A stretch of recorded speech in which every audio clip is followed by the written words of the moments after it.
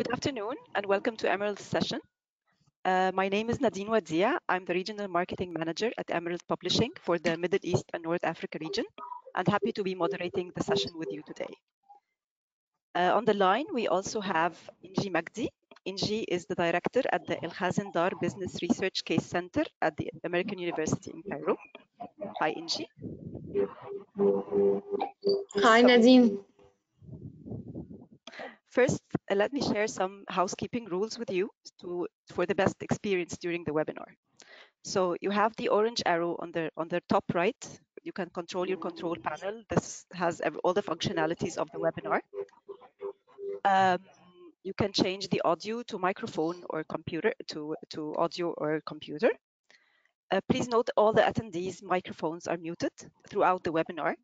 However, this is a very, very practical workshop, so please feel free to send all your questions, comments, and experience during the session, and we'll be answering them during the session. This presentation is a recorded one, and we will be sharing it on our social media with everyone. So back to our session. This is a series of webinars about case writing. So the first one is writing engaging and relevant case studies. And I'm very, very happy to introduce our speaker today for today's session and for the whole series of webinars on this series. Virginia Bodolica. Dr. Virginia Bodolica is the Said Khoury Chair of Leadership Studies, a professor at the School of Business Administration at the American University of Sharjah in the UAE. Hello, Dr. Virginia, and welcome to our session today. Hello, thank you for having me, Nadine, and everybody else. Welcome to the webinar. Okay.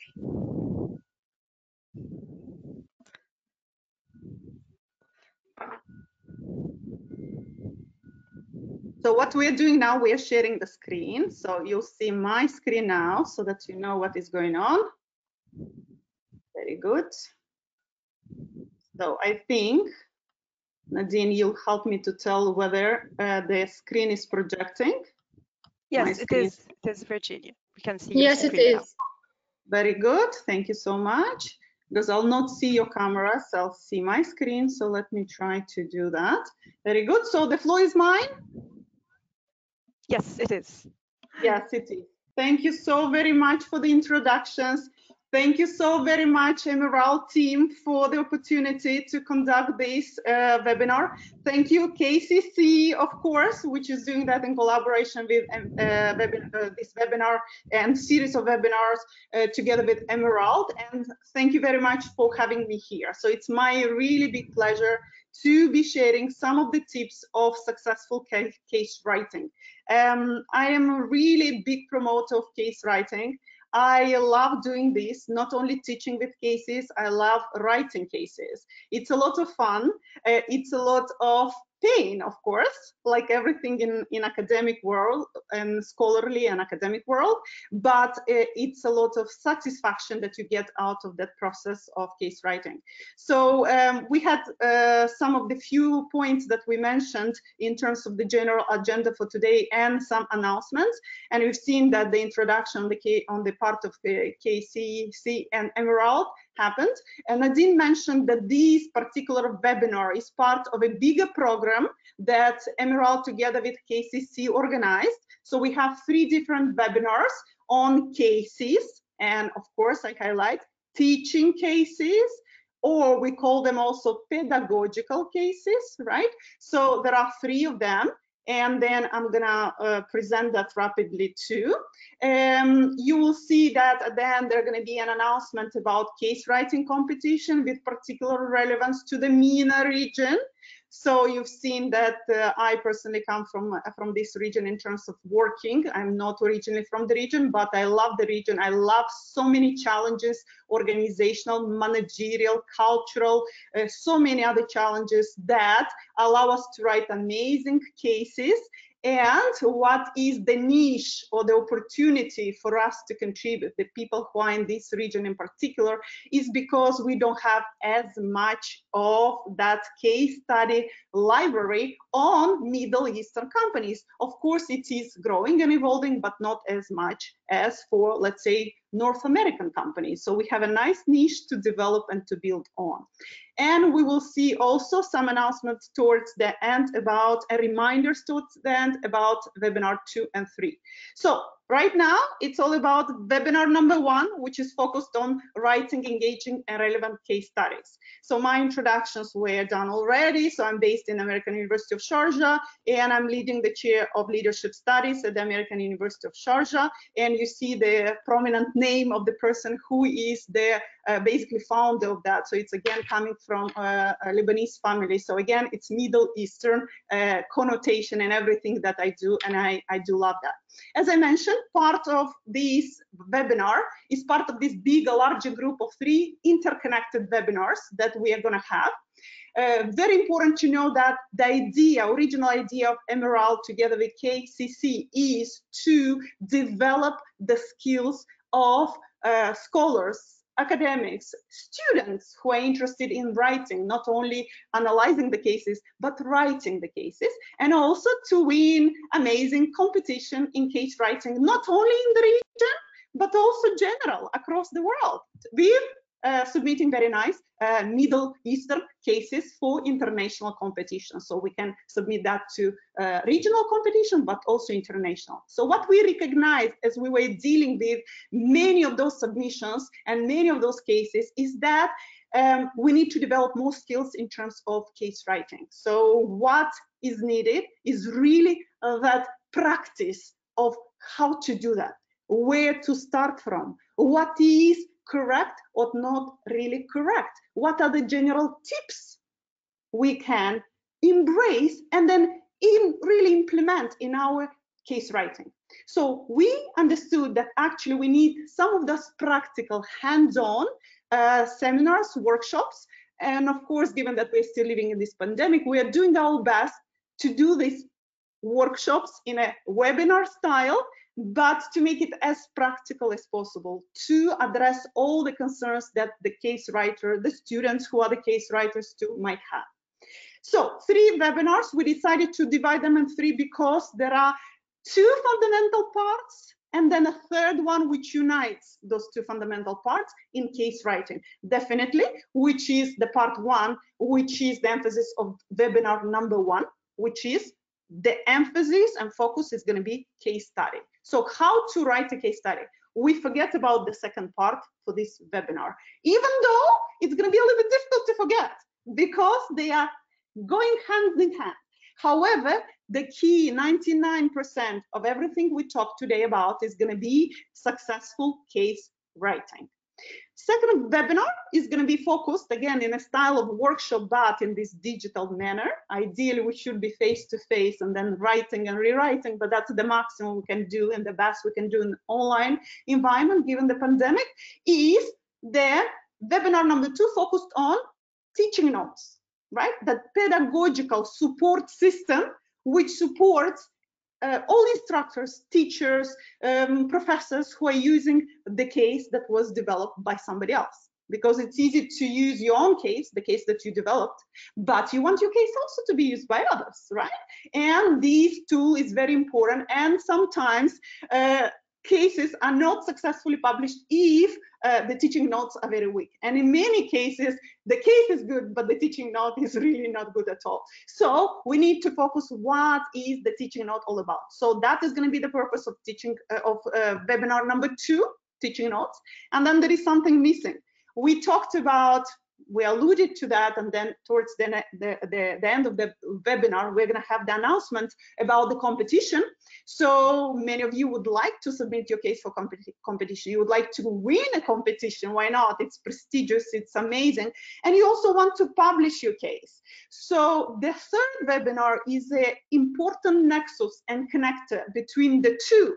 Why? Because we'll focus on clearly and explicitly on the connectivity between the 2 parts, which is case and teaching note, and how we navigate between the 2. But also we're going to focus on how to successfully publish your case, how to spread the word about your case study. You want your case to also be known by other colleagues of yours, by other students, and those cases to be successfully published. So we'll focus on this process in webinar number 3.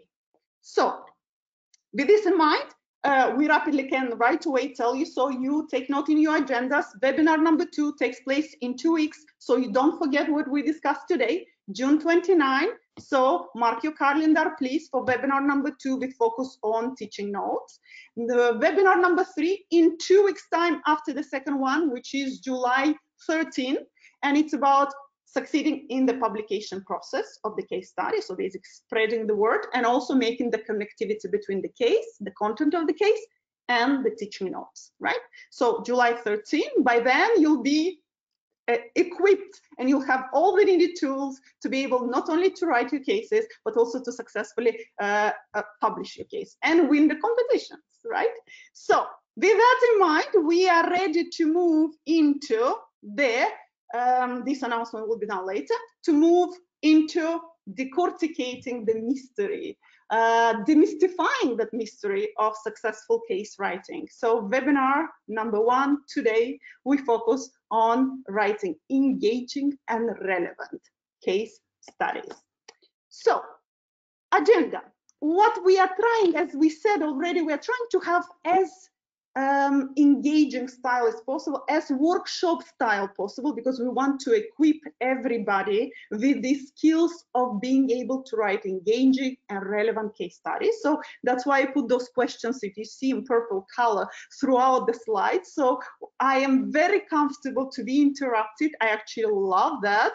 I am very comfortable with adjusting on the fly. It's not the one who is sticking to the slides. I can go in different parts of the slide if there is a question being asked sometimes, or if you're not ready yet to ask, I can go over and advance with my slides, and then we can focus on only Q&As.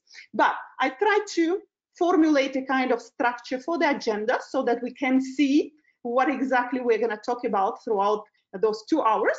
So we first setting the tone about the case studies. So what types of pedagogical case studies are preferred? That's a general question. So what kind of pedagogical case studies are preferred? Because we know that there are a lot of them. We'll discuss, there are different typologies. So which of them are preferred? Okay. Second, we'll go through key features, fundamental characteristics, essentials of pedagogical or teaching case studies, right? I'll also confirm the language that we typically use when we talk about teaching case studies. Then case study structure. Let's look at what is the typical structure of case studies. So what do we put? What headings we start with? What subheadings we typically have? Of course, each case will have its own jewel in the crown, right? It has its own specificity depending on the problem that is being tackled and addressed in the case, right? But more or less, if we abstract the thinking, we can see that there are some commonalities in terms of structure, and there are key essentials, elements of structure that we cannot ignore, right? Essential. And then some sample cases which are successful, which were in the past we've seen they won even some competitions. So I will go through my screen, open a case, and just to make it again as practical as possible, open a case and just walk you through some example, and I'll do that towards the end if we have time, where I'll even mention different concepts that I covered before through slides, through your Q&As, through your comments, so that when you see already finally written case study, particularly one that won competitions, several of them which won competitions, you can recognize some of those elements of good, successful, relevant, comprehensive case studies for the topic that you want to address. We also prepared a part that we want this to be interactive, and as I said that I want you to also send me questions. I'll keep an eye in the chat box. If not, Nadine is there, very helpful. Nadine, if she will interrupt me, she'll make sure to interrupt, because I have my big screen now projected for the slides, so you see them like that in your screen too, so it's more comfortable to see big screen. But apart from all these interactive aspects that we would like to have and preserve throughout the webinar, to keep that agenda of liveliness and interaction and workshop style of webinar. We also prepared Kahoot questions, so it's going to be a nice game of questions based on what I'm going to discuss. So we'll see whether we know those essential things. So of course, in Kahoot, you have one right answer, right? So I tried, and I confess, I spent a lot of time trying to find, questions, formulate those questions, because many of the aspects of the case study of lively engaging, of course, specific to the topic that you address, but at the same time, there are essentials that we cannot forget. There are like rules that we all need to know when we would like to start our career with writing case studies and even continue doing these case writing exercises. So we have Kahoot questions with some, of course, interesting combination of questions which cover the webinar's content that I'm going to cover throughout those 2 hours. Very good. So with that in mind, we are ready to start digging inside of that. And obviously, we already know through the presentation that happened so far that the essential of a case study, of course, is the interaction between 2 parts. And the interaction between 2 parts is, of course, one side, which is our focus today, is the case study, which we call sometimes, so that you are not confused, which is called sometimes teaching case study or pedagogical case study, right? So not to be confused with other case studies. Those case studies that we are talking about right now are the teaching case studies, which are used as pedagogical tools in our companies. We can use that for training of our people in the organization, of our employees, and also, of course, in educational settings like universities, right? So one side of it, essential, is of course case study, and that's content, and that's exactly what students see, right? The ones who read, students particularly, essentially. And the other part of it, we know it's a teaching note, or don't be surprised if some journals, some professors, some constituencies refer to it as instructor's manual. It is the same thing. It's just the artistry of the language and maybe some synonyms that are being used in that. On purpose, I put them there so that all confusions are eliminated. So pedagogical case study is the same like teaching case study. Teaching note is the same what instructor's manual refers to, right? So those are 2 different things. And of course, teaching note or instructor's manual is addressed to the instructor who is going to administer that in class, or to the trainer in HR, people from human resources who hire some workshop facilitators, and they can administer case studies. Even in my case, in my university, the new dean, when he came, for instance, he used a case study for the first workshop he'd done with us to get to know us, a real business-oriented case study on a bank. So we said, what does it have to do? And then we understood it towards the end. It has to do a lot. He understood us so much. By the way, how we interacted to analyze the case, he understood who his people he's going to manage for the next 4 years are, right? So teaching note, instructor's manual is being used by the people who administer and who actually want the audience to learn out of the case something. So this is not shared with students. This is not shared with people who are supposed to be eventually assessed on that case study. This is used only and referred only by the instructors, okay? The people of workshop facilitators, let's say, in case of organizational seminars.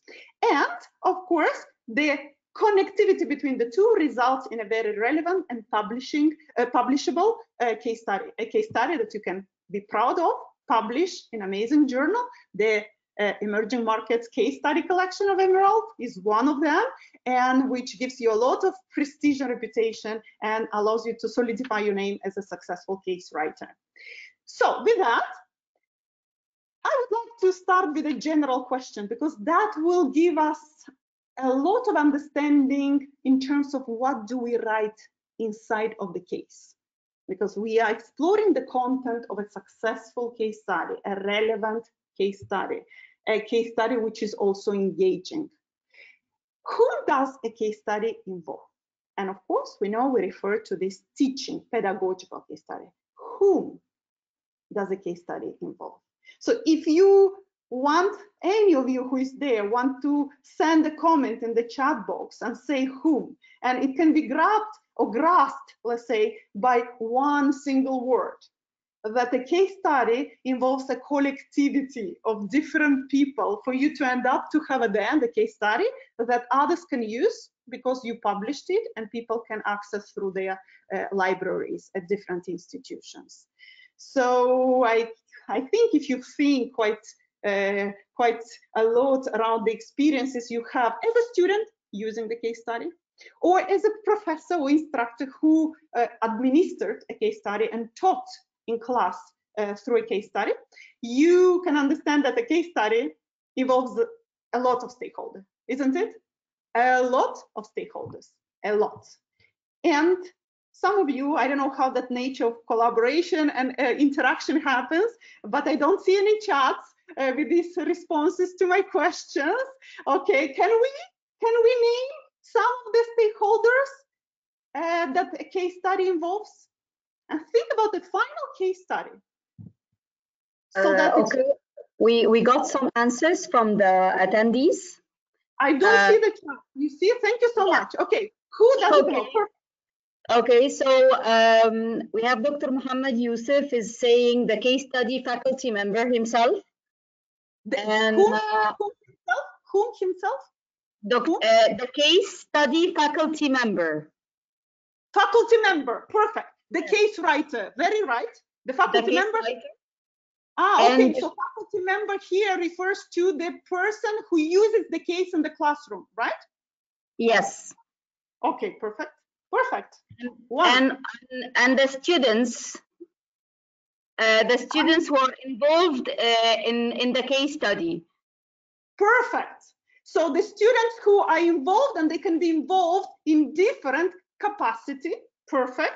But the most common capacity students in general can be involved in typically is the capacity of a student in the classroom, meaning the student reads the case and the instructor asks several questions, right, on the case for the students to demonstrate the knowledge they got in the class, right? So student as a user of a case, right? And as a person who is evaluated or assessed on the knowledge the student gets in a given class where that case is being used. Perfect. So the instructor, the student, and I think to see the animation, okay, I was faster than, okay, so perfect, thank you so much. It was Dr. Mohammed, right, who said? Yeah. Yes, and we have other answers. Someone was saying a human resources manager in vocational trainings too. They use case studies. Perfect. It's a use of case study. So perfect. I love that you refer to it not only pedagogical in terms of institution of education. It can be in any company. Any company, we need that. So HR managers, the talent developers in the organization can use case studies, the ones that you will publish, you will write and publish, and can be used for training employees in the workplace of different categories. Amazing. So you refer to such a variety of, I mean, some other, unfortunately, I don't see the chat. I don't know, maybe because I'm projecting, but they refer to a variety of users of the case studies that people who are writing the cases are going to offer as a possibility of usage. Perfect. Something more? Somebody more? Another stakeholder? Yeah, they were saying also the employees. So the common answer is the students, the faculty members, the HR who are responsible for trainings, and the employees. So I think they're talking on both sides, the corporate side and the educational side. Perfect. I love that. So you've done already summary for me. Thank you so much. I love that. I love that. Amazing. We have an amazing teamwork in there and assessment of the answers in the chat that we received. You know what? I'm surprised a little bit because we are in a case writing, and I thought, and you see my thing here was the first one when I've done my animation for the slides. I said, they'll say right away writers, right? But you're completely right. All of you who wrote the chat, the comments, you're completely right. We are typically used to the case study, forgetting about this aspect that we want to write down. we are, most of us in any institution, particularly in university, as faculty members, we tend to use a lot of case studies as users from the pedagogical point of view, faculty members, right, like Dr. Mohammed referred to, and then students, because that's, you know, that's our academic world.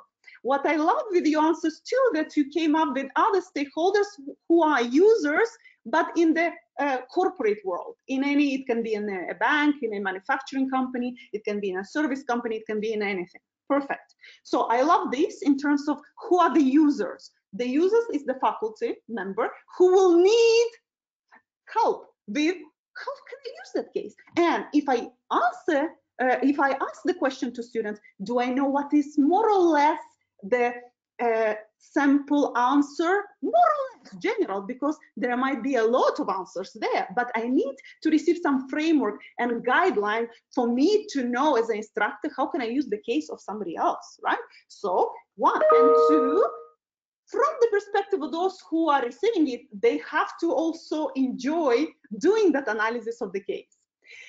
Because we are in the case writing workshop, I put the first stakeholder in the case writing experiment, and the question that I ask are the writers, right? So us. So we need to know what to write. Because, and you're completely right, you see my second point here in the animation was instructors. In other words, faculty members, professors, HR managers, and all this. The students who are, because we are in the academic world, so students whom we ask questions about the case and the content, and we would like to assess their knowledge acquisition in our course where we use this case. Okay, but I'm putting it closer to case writing. Remember, it's a case writing workshop. It's not how to teach with cases. It's about how to write a case, right? So that's why my stakeholders here definitely are those three, okay? I am at the center, meaning the writer. I refer to myself, but meaning us here, who want to write a case study.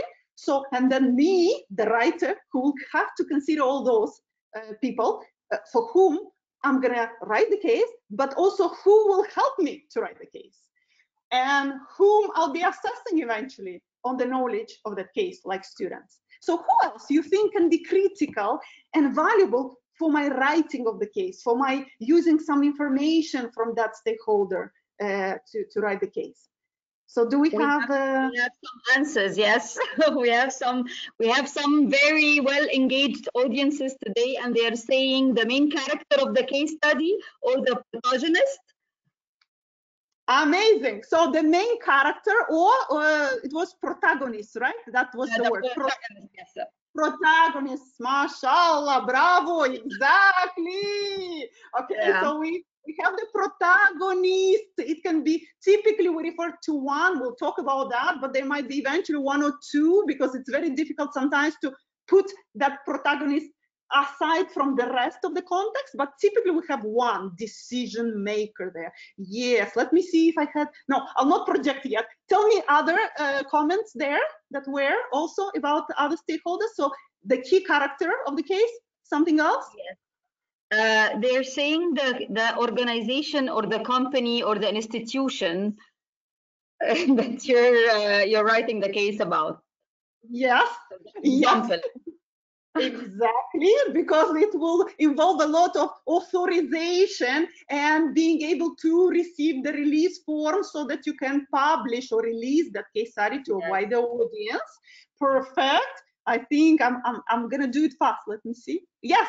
Okay. So you see, we are going in the same direction. That's perfect. I love that. Protagonists, but typically one and others. The company in which the protagonist is embedded, right? Where that problem emerges eventually.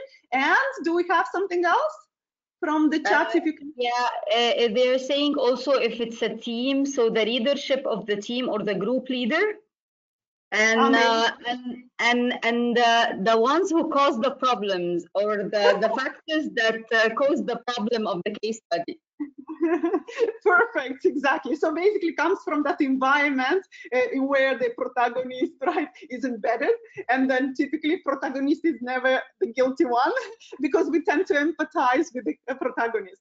Now, of course, we see also what protagonist eventually done as a mistake, because we can ask that question too. Of course, right? Very good, bravo, amazing, you're completely right. And you see how multi-dimensional and how many concerns we have to keep in mind when we write a case study. So if I were, thank you so much, I love the engaged audience, and that's exactly that purpose. So what do we have there? I am putting, because it's case writer, so all this company, team, organization is all embedded in the word protagonist. So I didn't want to just put, but you're completely right, because that is exactly your field that is going to be the source of your idea for the case. Editors are very important for the publication process. If you want to make your case usable by others, you need to go through that process. And of course, reviewers are the people who are going to read, involving also the people who are protagonists who are going to read the case too. So in that, from the point of view of the academics, right? Academics, meaning we are professors. Let's say most of us are in academic world, and we are using case studies, we are writing case studies, right? And we want to understand which type of cases are preferred. Out of that, I would like to see the perspectives of the two most important stakeholders. Of course, I don't want here to create a hierarchy of importance, but from the standpoint of an educational institution where we are instructors and we have students, and we want to actually use that for verification of knowledge acquisition. Out of all this that we have here, can we say who are the two most important stakeholders? And I think the audience already said, through the order of the messages sent in the chat box. The first two that you mentioned are exactly the right ones for us from the standpoint of the stakeholders in academic world. We might be, of course, recognizing the importance of others, but in academic world, in this educational setting, definitely those are instructors and students. And even I should say maybe students first and instructors. So this leads me to sharing the perspectives about understanding what would be a relevant case. What type of case should I write? And why? Who do I consider when I write? Relevant for you, relevant for me, relevant for that organization, relevant for that person? That's an important key question that I ask. And why did I do this questioning about stakeholders who are being involved in case writing or in cases in general? Because as a case writer, I would like to write a case which is impactful and which will catch the attention of the readership and also which will achieve its purpose. So with that, I would like to ask to share our perspective. Let's see, let's try. So I'm trying to do a webinar workshop style, which is interactive, hands-on, and digital online. So it's not easy, but we try. Emerald KCC is also very open to innovation or trying different things. So I'll try to, and I see so far it works good with the chat and things like that. So what I'd like to do, a little bit of sharing perspectives. In the entire audience that we have there for the webinar today, webinar workshop style today, can I ask for 2 volunteers? Don't be afraid, there is nothing difficult to do. I would like one to be a student, if we have. If not, then we'll use someone who feels as a student, like me.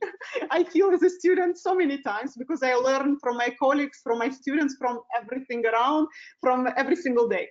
So I hope we have a student in the audience. That would be nice. And I would like to ask someone who is instructor. I think most of us are instructors somewhere, faculty members, right? Or even HR manager who is using cases in order to train the employees in the company. So I would like just one student and one instructor. I don't want 10 students, different students. We have now volunteers. So okay, we have Miss Mona Ali as an instructor. Okay, so the name of the instructor is? Mona Ali. Mona, perfect. And yes, student? And Dr. Muhammad Yusuf as a student. Dr. I love that. You see, faculty are always very, very like innovative. I said, hopefully we have a student. Okay, we have Dr. Mohammed is going to be the student. Okay, yeah. Doctor. I think it's a great idea when a faculty member, he wants to be in the student's place to know like their perspective. I think that's a perfect idea.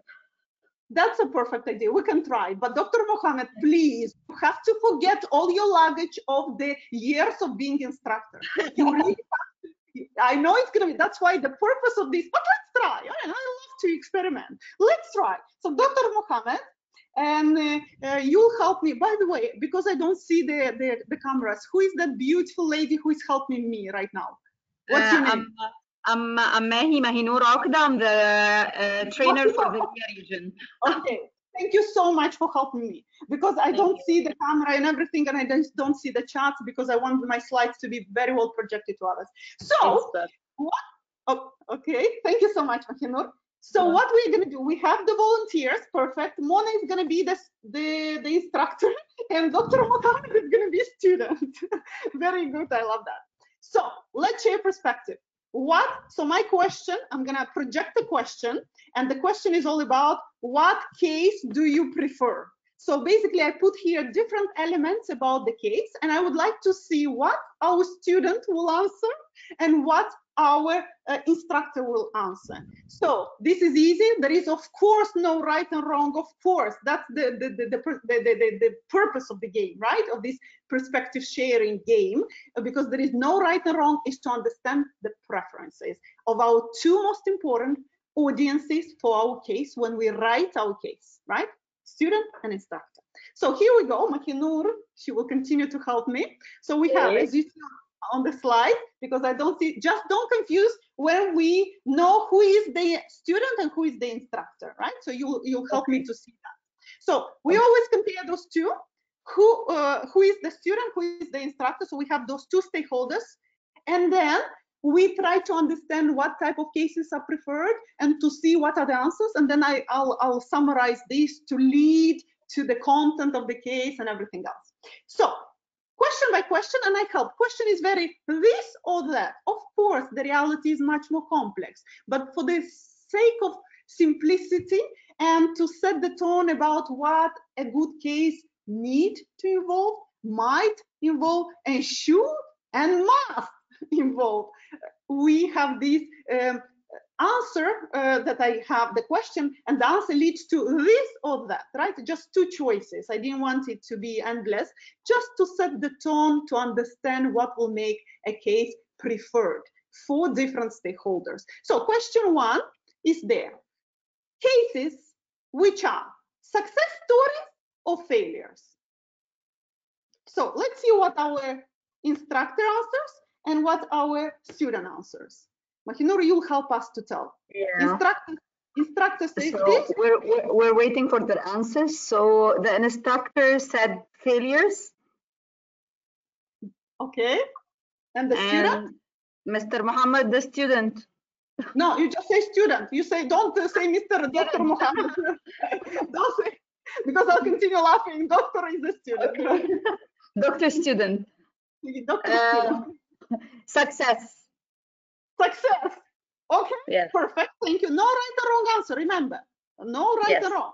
Second, so we'll have a couple of questions here. Remember my questions, right? Why do I ask? And there is a whole flow for this. Thank you. Second, what case do you prefer? Case which, so I'll not repeat that every time, I'll just go to the core. Which ask, cases which ask for action and decisions or not, which do not ask the student, the one who is there testing on it, to decide on something on track. Cases which ask for action and decisions, or cases which do not ask for, so just say yes or no, which ask for actions, decisions or not. Right? So that's yes, for the faculty, for the instructor, yes. Which asks, okay, and, which asks. And the student, yes, too. Yes, too, okay. I'm surprised that students, depending. That is amazing, doctor student, amazing. Because some can be say, oh, no, it's good, I just read, I don't have to do anything. No, Simon. But it's good, we see here, there is here conversion. So the first question, not the same answer. Second question, the same. Okay, let's go. Cases based on field work primary data or cases which are based on publicly available sources. Remember that the reality is much more complex, but I want to push in two choices, this or that. Yes. So Okay. don't tell me, just say your preference, this or that, right? Of course, there might be combination, there might be, but essentially, fieldwork or publicly available sources, the ones that you can access, go and read, and or cases which are based on fieldwork, which means that you have to reach out to people, to ask, to inquire. Yeah. So both answers are field work. Oh, perfect, amazing, good. Okay, cases based on which describe things and all these recent events or past events. Recent, like last year, 2 years ago, 3, or 20, 30, 40. Preferred, again, preference. Okay, let's see. Yeah, so just say recent, past. So Dr. Student is saying recent events. Okay, okay, that student and the instructor is saying recent too. Also says recent, okay. Yeah. Okay, so you see, we have this instructor, we can ask, typically here I get a different answer, but it's amazing. So it's amazing. So I'll ask at the end one common question, perfect. Which report on data or narrate? Basically take data and just, this happened in 1999, this happened, and then in 93, this happened, or narrate something, narration, storytelling. Report on data or narrate a story? Okay, the instructor said narrated and the student said narrated. Perfect. Which are stories or histories, which I think is supporting question. I think they agree both on the previous. I just wanted to make it more clear. Which are stories or histories? I guess they said before, which are? We're waiting for their answer. Okay, which is consistent with the previous one. I'll just the check. faculty is saying stories. Perfect. And again, the student is saying stories. By the way, they cannot see each other's answers, so. Perfect, exactly. That's the essence of the exercise. So exactly, because history, why I'm saying history is reporting data. Story is being narrated, right? So that's important. Be with us a little bit more. Mahinur, thank you for the amazing job. We continue. A couple of more questions. Which are long or short? Again, I push you in extremes. Yeah, and that should be different answers, by the way. Perspective, but let's see, maybe, you know, because our student is a doctor. I don't know. Yeah, so I'm trying to think like one of my students. If I'm asking them the questions, and I can imagine how they will answer, so that's why. Of course, I also know as a student I'll answer differently. And so our student here said long. Student said long? I highly doubt. Okay, me too. But because our student is a doctor, that's why. Exactly. Okay. And what about our faculty member? Short. Short? Yes. Wow. Yeah, she knows the capabilities of her students. Exactly. So here we have a tip, but again, we are all different, and that's amazing, actually. But because I'm sure they're answering sincerely in the way how they feel, right? But typically, you're completely right, Mahinur. We were in the same line that if you ask a student, the student will say short. If you ask a professor, long, because there are more potential questions that you can ask to assess the deepness of student analysis, isn't it? Yes, and actually the professor, the instructor continued her answer saying that short because our students, they get bored from long cases. Well, that's why we have the artistry of case writing. So we have techniques of pushing that likability of a case so that you read it as if it was a story and a novel with the data and with a theory in mind that you still want to convey throughout the case. Good, so we're in the right place and the right webinar. A couple of more, which provides sufficient information or not for the student to answer the questions. sufficient or not? I think it's quite obvious, but maybe not. Maybe some will say, no, I would like them to do something, I don't know. But so typically, the instructor said yes. Yes, it's sufficient. So that you ask a question, you don't expect students to go and search in 40 million additional sources. You still use them. And of course, the students said yes, of course. Exactly. Students typically prefer real boundaries. This is the case. Those are the data. So it's sufficient for me to answer the question that I was asked on this. Which are written on identifiable companies or not?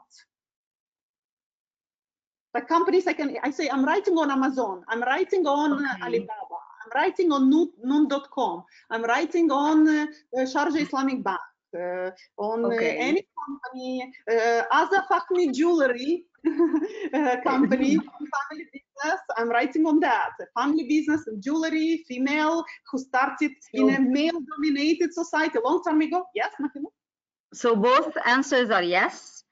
And our instructor was saying that the sufficiency of informations, it will be related to the case objectives itself. Perfect. So that's what decides which answer. And for the third question, which are on identifiable companies or not, both of them answered yes.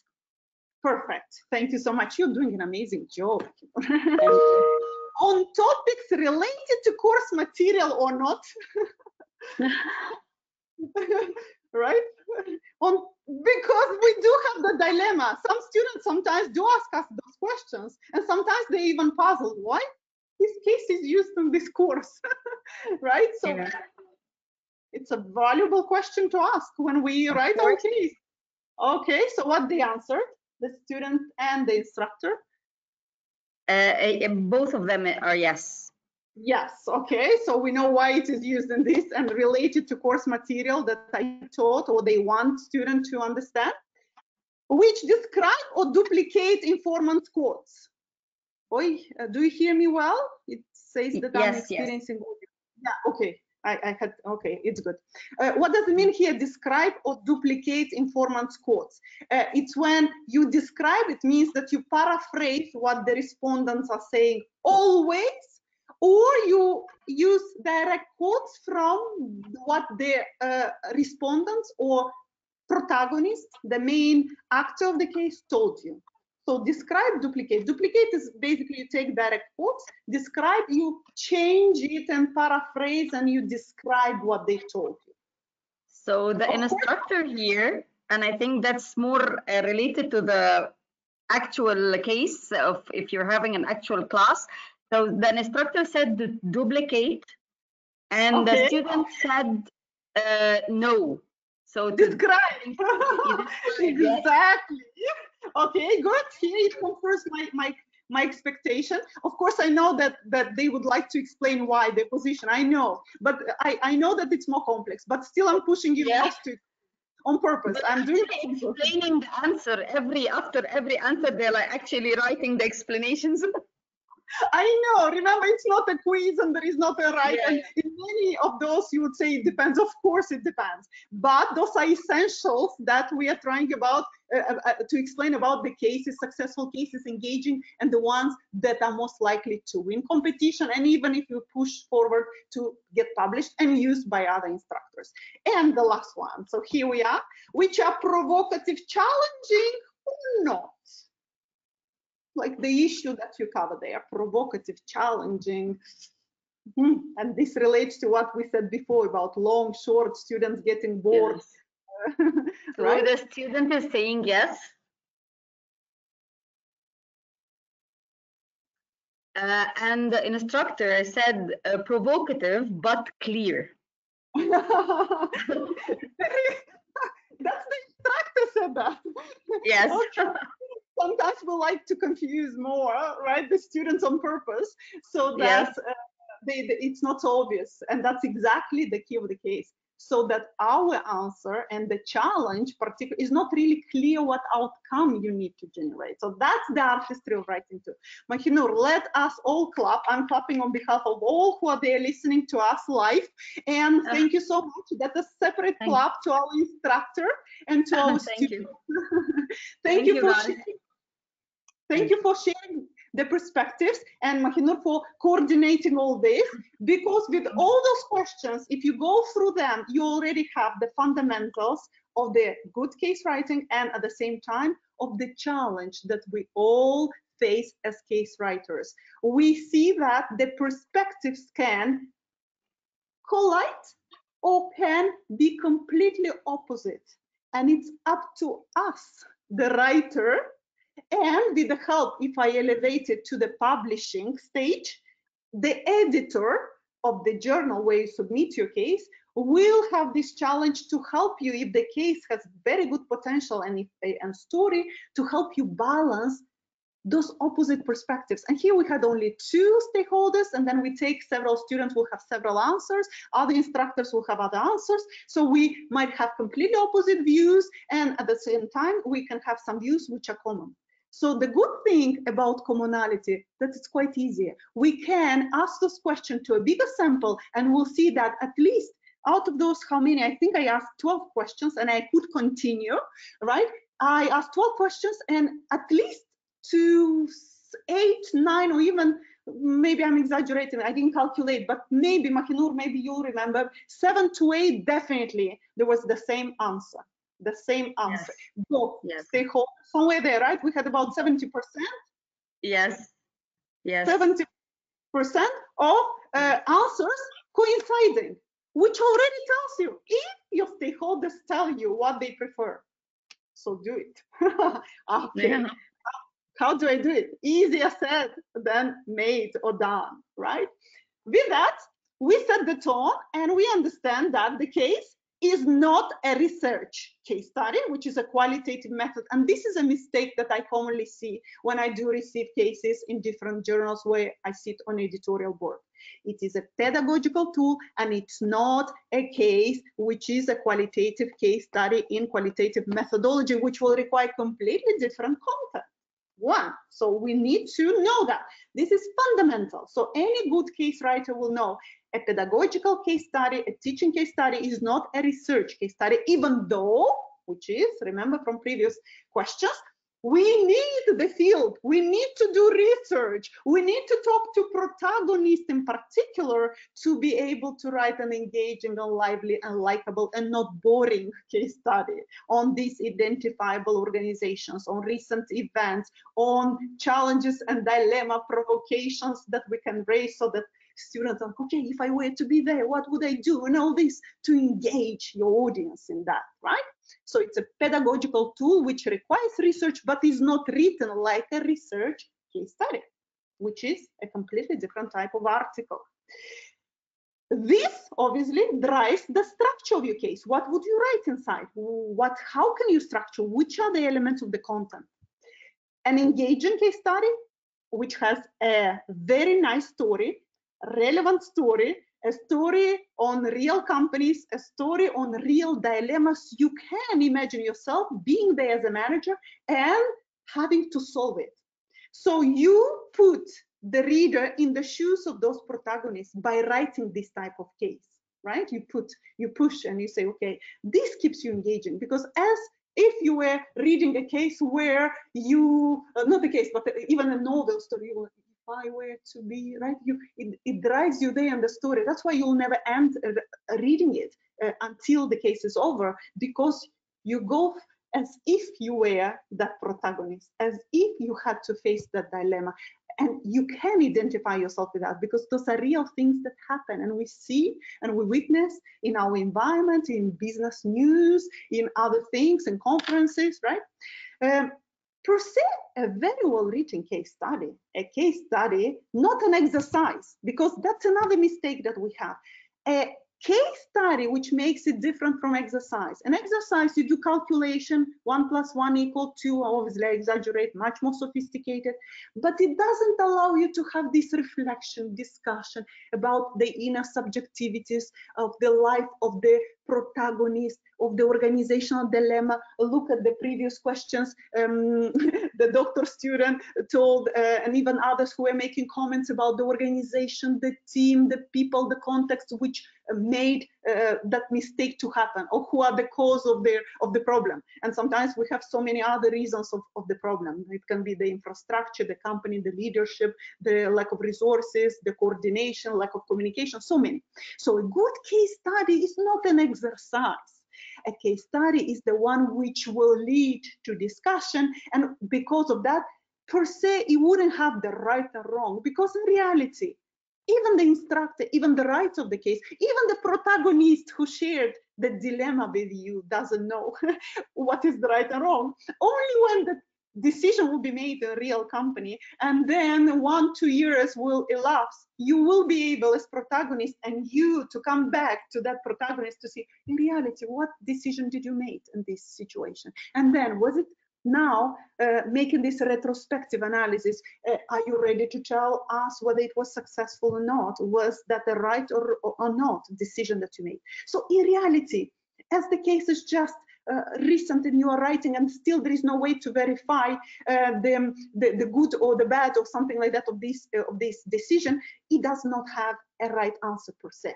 What it has, information to guide, stimulate the debate and the pros and the cons, and if this, that context, that element, because it's like a puzzle with so many elements which are needed in order to achieve that decision, and for that decision to work, those elements have to be in place for it to be successful.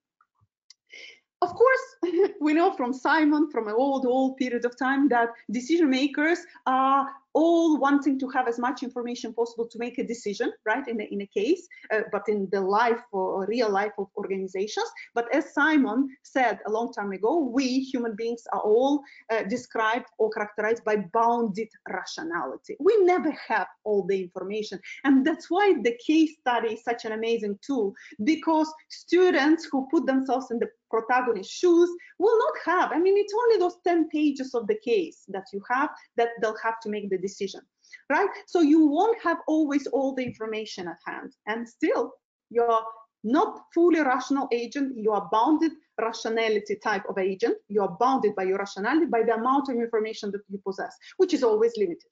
So students have no choice but to use the information there at hand and to make a choice, to make a decision, right? To make a call by making that reflection. So that's the case. Those are the fundamentals. If we summarize some of the key elements and we go more in details of each of the aspects of the case study, realistic situation, which allows students to see why it is embedded in a given course. There is a theory behind that, but also practice because it happens right here, right now in the organization or in the recent past. Of course, we know the student is put in the shoes, realistic situation, as close to the reality of what happens in the field, topics which are engaging, so it allows the instructor to use that in a given course, and then that which are not really old. That if it's 40 years ago and all this, it decreases the likelihood of a student to skip reading it, because it may be a very historical old case, which some instructors, and I really like that, because we instructors do like to have some of those historical cases, like the case of the company in 1950, that's what happened, and we still extract some learning points out of that. But students today, but reality today is quite different. So mostly the most preferred are the ones which are recent, the most preferred ones. Now, the compelling case study is focused on what? So that we make really all the conclusion related to what we write in the case. How do we write it? What a good case study has to have. Okay. This is commonly referred to different P's, and it's just to help you to remember this. And by the way, all the rest of the structure of the case will be articulated around these P's. Problems. Problems are basically both instructor and student told us that they want provocative, they want decisional oriented cases, they want something to solve. So when you write a case in 99%, even though we do have others, but in 99% today, the most and the only type of successful case is the case which has a clear focus on the problem that needs to be solved. That's why it's a pedagogical training type of exercise. You have a great issue with a great challenge, nice, interesting, relevant, timely, but there is a challenge. So that problem that needs to be addressed, don't forget about that. It's very easy. You receive a case, I read the case, and I don't see that problem in the first 3, 2, 4 lines or in the first half of the page. The case is devoted of its soul. If there is no focus on a problem, on a challenge, on a dilemma, what is the pedagogical value of this case? Second, protagonist. You already said one of the stakeholders, because you said both of the perspectives were about we need cases, mostly we prefer cases which are showing the perspective of the protagonists, of people, of the actors, real people in the company. So it's important to have the protagonist voice expressed in the case study.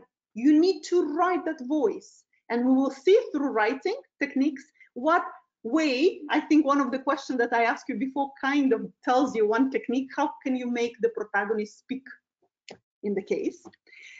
Pieces, this I would say only one P of this case, we can focus hours and hours because it's all about artistry of writing. That's when the instructor student said, students are gonna get bored, so I'm gonna give shorter cases because make them read 40 pages, and this is absolute outrageous, 40, right? But typically, if you know even cases written by Harvard, which are indexed there in Harvard Business Publishing, right? Typically, they are known to be quite long, 25, 30 single-space cases with a lot of material there added there. So they're comprehensive and they're quite heavy, right? But pieces, it's about, because if the case is really long, how can I keep my audience there reading? So intriguing, interesting stories. And this is the artistry of writing, how you write it.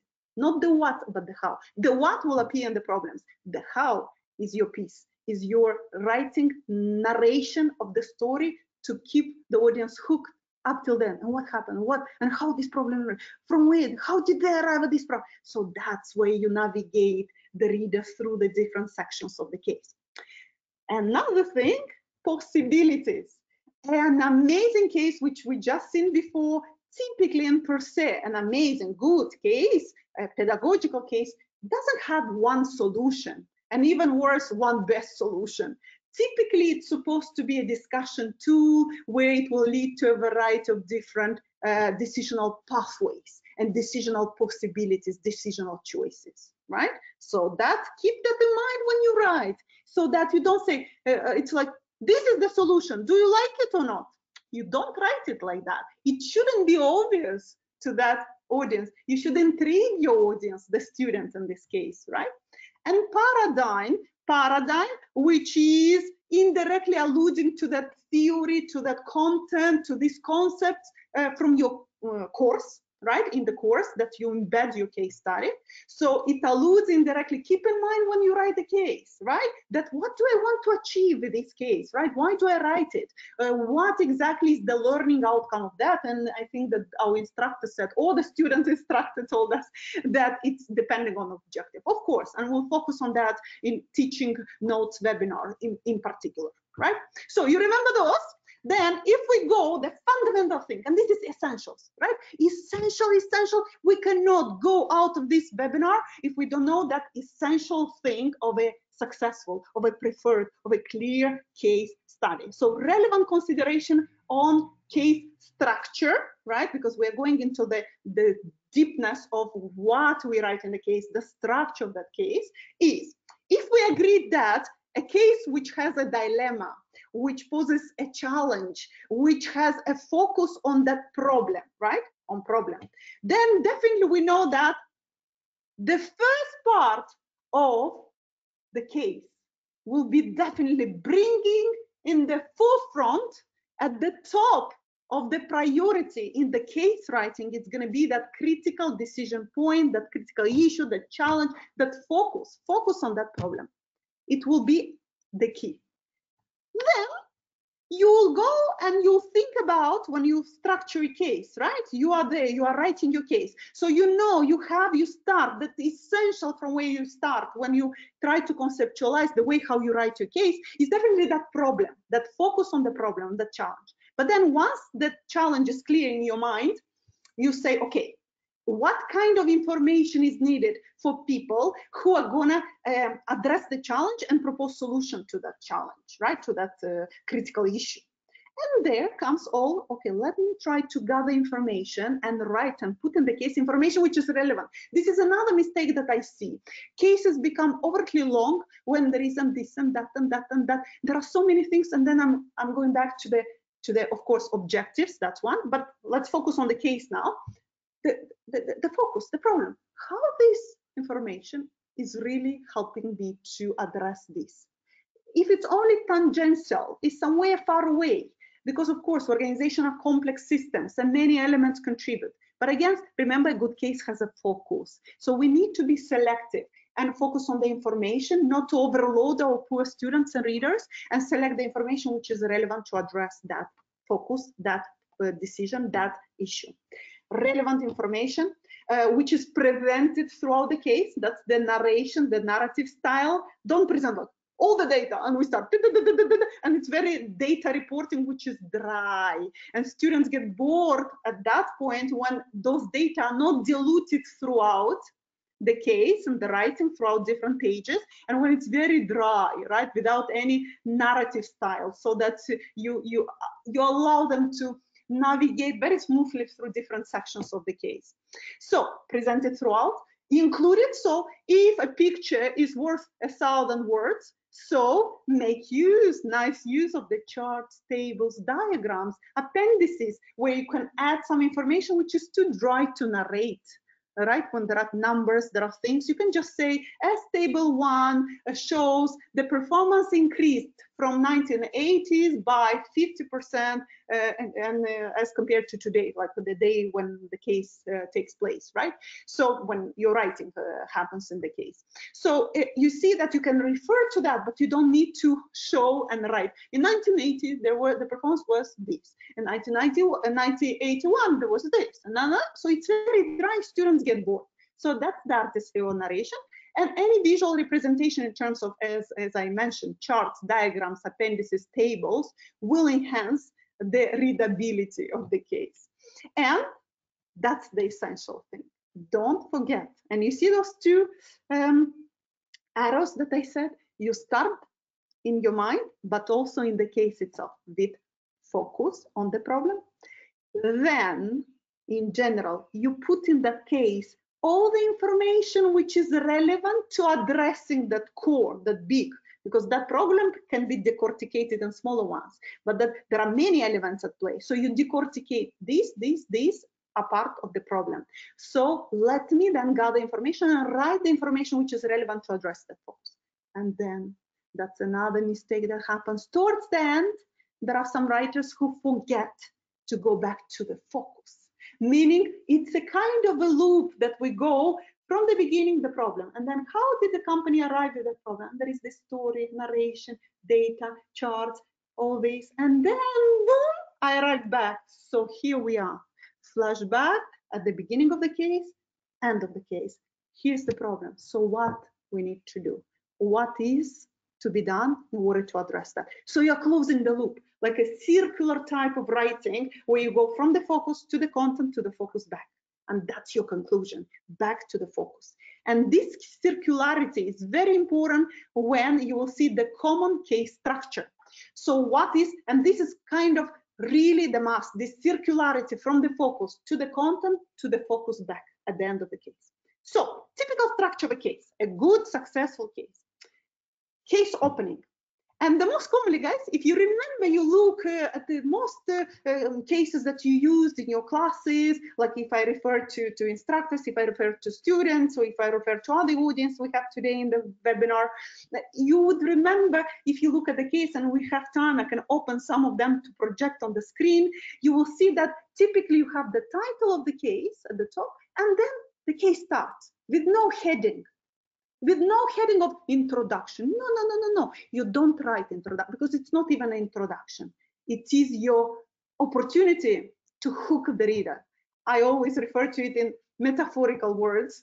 Throw the bomb, but that's the good bomb, if any good bomb can exist.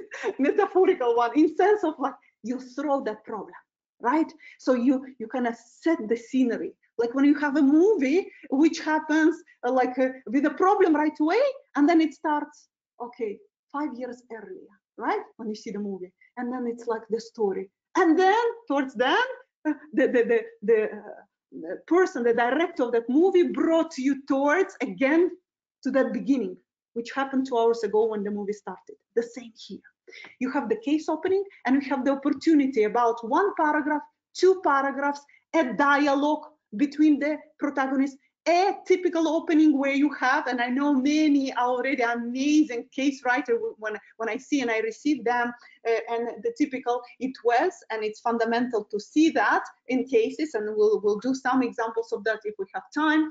But to put the scenery by saying it was late September of 2020, the protagonist's name, Virginia, was sitting on her balcony, overseeing the azure color of the Gulf, and thinking about that problem that kept occurring in the company for the last 3 months. Right? So you see that, boom, second sentence, you already know that there is a problem. And then you continue reading a little bit the first 1-2 paragraphs, and you'll see the problem. So that case opening starts with no heading, with nothing. There is just, boom, the problem, right? With these 2-3 paragraphs, or maybe a dialogue happening between the protagonist and somebody else in close vicinity of protagonist who influences the decision eventually, right? So if I were to ask you here, and Mahinur, I'll need your help, which P of the 5 previous ones I referred to, the case opening and the case structure refers to? Which P? Okay, we're waiting for the answer. Some people to write. Some first 2-3 people who will write. So case opening, which I just explained, that idea of opening, that you throw that scenery, you create that scenery, and you talk about that issue. So which of the 5 previous P this opening refers to? So that we understand why did I mention those P, and where those P are more valuable, where they should appear in the case, and a well-written case study. Okay, let me remember okay, let me help, and then I'll not do that again, because I want to make it difficult. No, of course not. But just to remind the audience about the P's.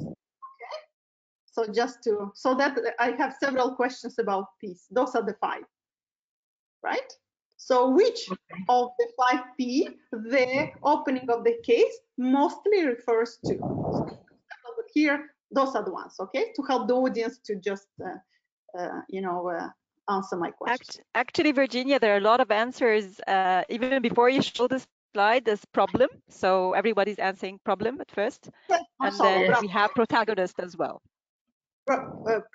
Perfect. You're right.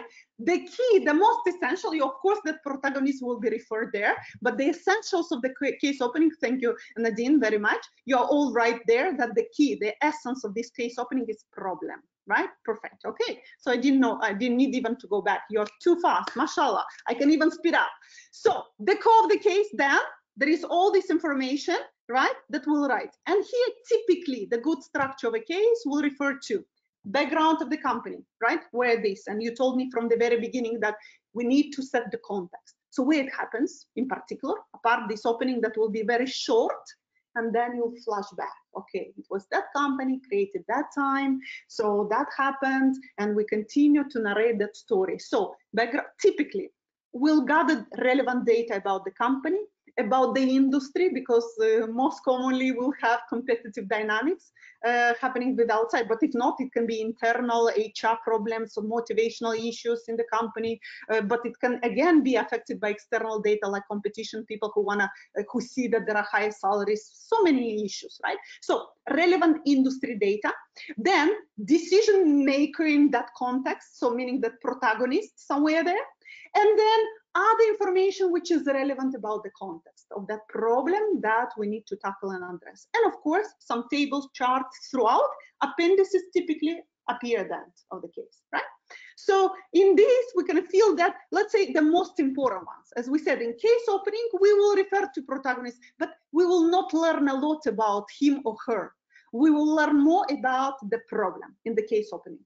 The same here, in the core of the case, what we will learn more about or whom we will learn more about. So which of the P's are fundamental here in the core of the case, right? Of those remaining or maybe repeated some that we mentioned.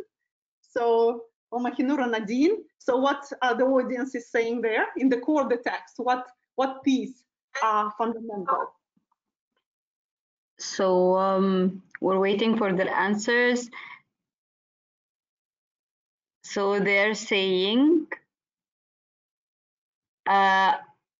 decision maker. Okay, we'll get more information about protagonists, definitely. Yes. Okay. Problems. Problems will get more information, but it's going to be diluted. The essence of the problem will be more appearing right at the beginning. We'll know the problem will get more information, but the writing will expand more on the protagonist and on so the writing, fundamental in the writing here is going to be what? The third one, isn't it? No, they're saying yes, pieces. Pieces, but mashallah, exactly. That is exactly. So that is where we go in the core of the case, and we'll get more information about protagonists. More, of course, problems. We'll understand the context. The problem will not be repeated, but it's gonna lead us towards why did we read at the beginning and the opening about that problem. So the way how you write it will lead us to understand that first thing. How did I arrive to that, right? So it's gonna be pieces. The core of the case, it's your narration. So the story, the context, the company, and the things, and perfect. What about, so we have so far problems, we have so far protagonists and pieces. So 3, we have still 2 P's. What about the closing? The end, towards the end, we do the situation we describe, and then we're going to have the ending of the case. And typically in that ending, and the way how we write that ending, we already understood that we go back to the problem, right? Remember that loop that we close from the focus to back the focus at the end. But we will definitely be able, and we should be able to write it in a way that we pay attention particularly to one of the P's. Apart the problem that we know it typically appears in case opening, and we have to remind about this problem at the end of the case. We have to. But what of the P's would be really essential so that we know how to write that and not give away things and not lead to something like the thing. So which of the P's? What they are possibilities. I'm getting some answers with possibilities. Bravo, possibility. Exactly, because another mistake in the write-up happens that we receive a case and there is it's written in a way like, okay, this is the right answer. Almost it's said, almost the answer is given away to students, and mostly it is written in a way that is implied to students that this is the right and the only right, and there are no other possibilities, options, and choices. Bravo. The emphasis basically here is possibilities. Yes, you wanted. You know, doctor, I got this advice when I started my first interaction with cases, that whenever you are using or picking a case study or even writing, you have to leave a margin for discussion for your students to have, to give their thoughts and ideas, to take the decision. So I think that's a core point too. Perfect. And that's a typical mistake in a case when instructor is so eager, I mean, the writer, I should use the word writer, the one who writes the case, who might be the instructor, or who mostly is the instructor, is doing the analysis for the student, is giving away the answer, and is ending up falling in analyzing the situation rather than leaving it to discussion, exactly like you mentioned that in your comment at the end. Perfect. So now my question is, which of the P is left out and which of the P is not explicitly found in the case? Which of the P's is not explicitly found in the case? Like we mentioned 4, but why did you say 5? I told you 5 at the beginning, isn't it? So which one I wouldn't really explicitly find in the case? So which is left that we didn't mention in the content?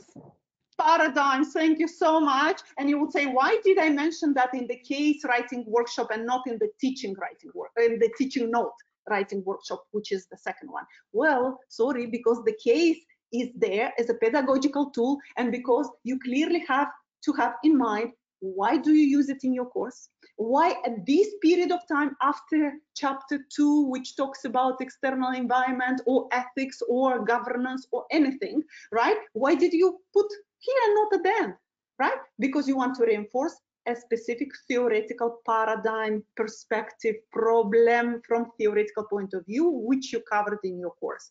So you have to keep in mind that the case has to give the information related to this paradigm. While you will not say what paradigm is that, you will work on that paradigm to make it explicit in the teaching note, not here. But it's very important to keep in mind that, because you have to give the student the information to answer and reiterate that paradigm through the answer. So they should be understanding what kind of theories to use to answer, to formulate a debate, to talk about pros and cons, to talk about alternatives, right? To be able to then formulate potential recommendation of the solution to the problem. So I'm starting then. What about the problems? And we have a couple of minutes also to go before Kahoot, right? So my question is, what about the problem? So the P, more in details. What about the problem in terms of cases? Stated where in the case, by now we know it, right? So I wanted to reiterate that and make sure that it's always the case. Stated where in the case the problem, stated in the opening paragraph, and also at the end, right? We know that already. It is a must. It is a rule, right? That we have to do that. What problems can it be there, right? A lot. And we know through your answers and interactions that those can be problems related to timely issues going on. In newspaper, you read something and you might approach a company to ask them to share their perspective on the issue.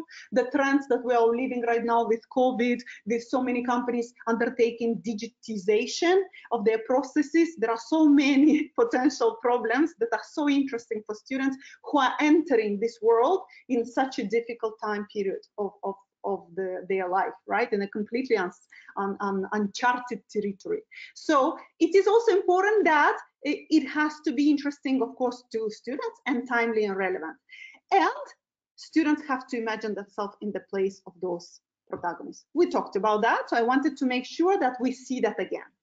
What about protagonist? So protagonist is the decision maker, definitely.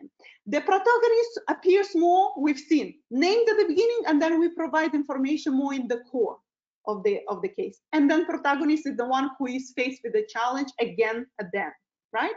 So the case information will give you more details about the characteristics, the inner world, the subjectivities of protagonists. You need to shed some things about, because the decisions of that protagonists are going to be colored by prior experiences, but by what that person experienced in other organization, by the team, by his her position in the organization. So it's very important to provide this information.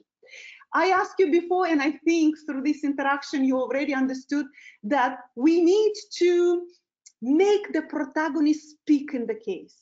The common mistake that writers make is that they want to overtly describe and paraphrase all of the quotes. Of course, we cannot write a case with only quotes from the interviews with protagonists, right? But at the same time, giving voice, giving the protagonist capacity to speak through quotes, direct quotes, it's much better in appropriate, relevant, and spread throughout the case places. So it's like you'll not write one page, just a quote from the entire interview. No, you don't do that. You alternate between description, content, and the quotes. The dialogues between actors where the protagonist is embedded, or some of the quotes from the interviews which are relevant, catchy, and use really the language of that protagonist, which make it even more lively, realistic, and attractive to the reader, right? So that's how you make the protagonist speak in the case. What about pieces? And here we can have so many advices about the way how we do that. You understood by now with your answers that pieces is all about the writing. And that's why my common advice, I always say, because, well, we want to write in English, we do have, but maybe few in Arabic outlets where you can publish in Arabic, we can publish in French and all this. So at one point, of course, you might feel a lot the story in your mind, but when it goes from your mind to the paper, to the laptop, it's not so successfully conveyed.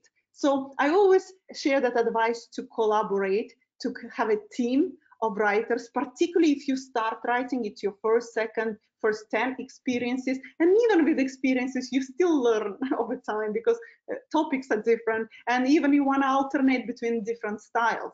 But the fundamental thing is really to have good, understandable cases, meaning with good language. So for that, I always say, take on your team someone, or if you don't take on the team, make use of the resources if you have funds to proofread your cases, to have somebody who has amazing skills in that particular language and who helps you to convey the beautiful story you might have in your mind through the optimal language, optimal words, alternating the verbs you are using, not repeating always the same type of verbs. Use, right? Or decide. There are so many. English or any language is very rich in synonyms, and alternation among those things is fundamental. Not in the essential, like if we say we use a return on investment as a concept, you cannot use synonyms for that, of course not, because return on investment is not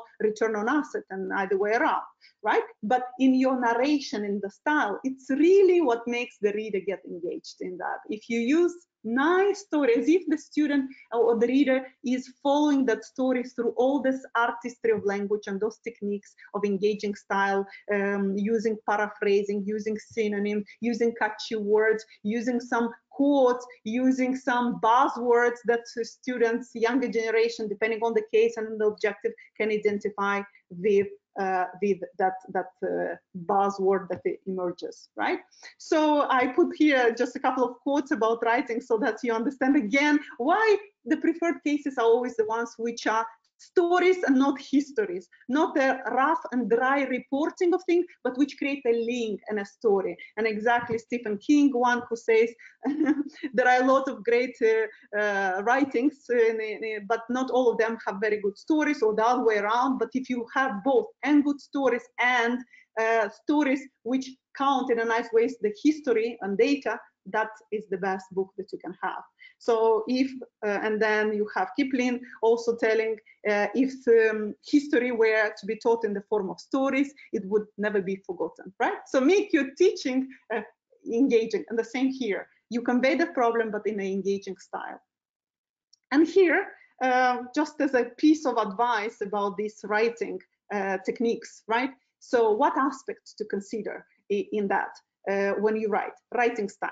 There is another essential, and this is another rule, and it's still a common mistake when we receive cases, when we have to assess cases, publish cases, review cases, evaluate them for competitions. You know the common mistake? Let me see, and I'll ask that question. All the cases, and I do repeat, all the cases, and here, yes, it seems like one best way and one best solution, unfortunately, or fortunately, I don't know, but at least it gives a clear indication to all case writers. What tense do we use to write a pedagogical case study? Tense, right? We have a lot We can have continuous tense, like to be doing, right? Continuous. We have present tense, which is the simplest. I am this, I said, that's past. I do, I eat, I sit, I decide, that's present. We have past, I did, I said, perfect past, have done, right? We have future in the past. So grammar is important in writing. We know that, be it a case study, be it an article, right? It's important. But let's see what the audience is saying. Onadin or Mahinur, what the audience is saying. There is only one tense typically that we use with small alteration, but it's still referring to that one tense. What is that? Okay, Dr. Mona Ali is saying past, and Dr. Thuraya is saying simple past, and there's another answer from Ben Saad, which is present. Okay, good. So the first two are correct because any alteration, and I can say even future in the past, which in English is a little bit, I would say, more simple than in other languages. I don't even want to think about Arabic, to write a case in Arabic, because Arabic is such a complex language. In English, it's relatively simpler. Would do. It refers to future in the past, and that's the technique you say. Even it can be a conditional, depending. In English, there are several verbs which can refer to future in the past or can refer to a conditional future. So, but the correct answers are the ones you will see everything which relates to past.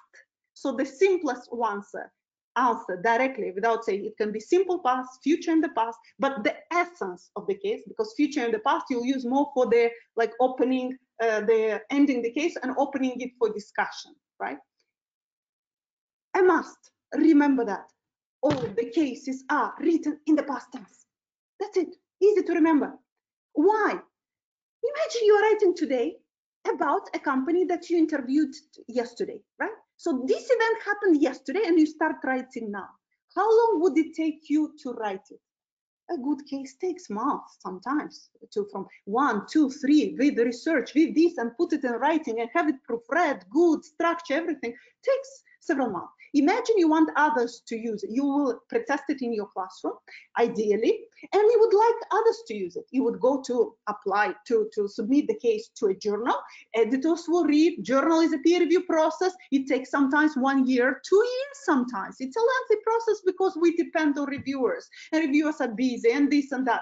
So by the time your case is published, and I am in UAE and I want to use a case of Egypt, and I'll go to search Egypt, a case, I want something really, and I find your case and I read your case about an event, so it took at least 2 years, and then the event eventually even the year before that protagonist referred to. So by the time I access it, it's 3 years. So I cannot read this is does this, this is going to do this, right? No, it's already the past. By the time people who read it is already past, that event or something like it's already happening there in the past. So I know many writers are so uncomfortable when even they say there were so many, or the company was operating, they say, but it's still operating today. Yes, but the event and everything referring to it's the past. It happened there. So I know that there are awkward ones sometimes. Really, in even this, I say past. Yes, everything throughout. This is the rule: past tense, right? And there are small alternation in that in terms of if you put some future in the past, but past tense is the must. Overall structure. Then, Virginia, there's sorry to interrupt you. There's a question related to this. Okay, let me finish this. I'll just do one minute I need, and we go for Kahoot. For Kahoot, let's see what we learned from this element. And even if we answer the Kahoot and there are some comments that I make on each of them, if I didn't manage to cover everything, the time is flies, and I love the interaction that we succeeded to have in a virtual environment. We were skeptical. So I'll comment on your answers, like the entire audience, and I'll provide eventually additional information to that to support the right answer. I tried to find all the questions in Kahoot for the right answer. So let me finish that. Structure, we know that we have to have a structured case to be able to guide the reader through that. So sections, headings, subheadings, right, to support the decision maker, who is a student, to make a decision, to propose a decision. Flow of ideas, which we refer to narration style. So you see how this connects to this, from where it comes, who is that person, right? Artistry of writing refers also to being organized. Many times it's the cases all over, the information is all over. People assume that acronyms are known. Always introduce the acronym first time as a full form: Chief Executive Officer, parenthesis, CEO, first time, and then refer to the acronym already, right? So those are, it seems like a minor thing, but they are essential in predisposing the reader to your case.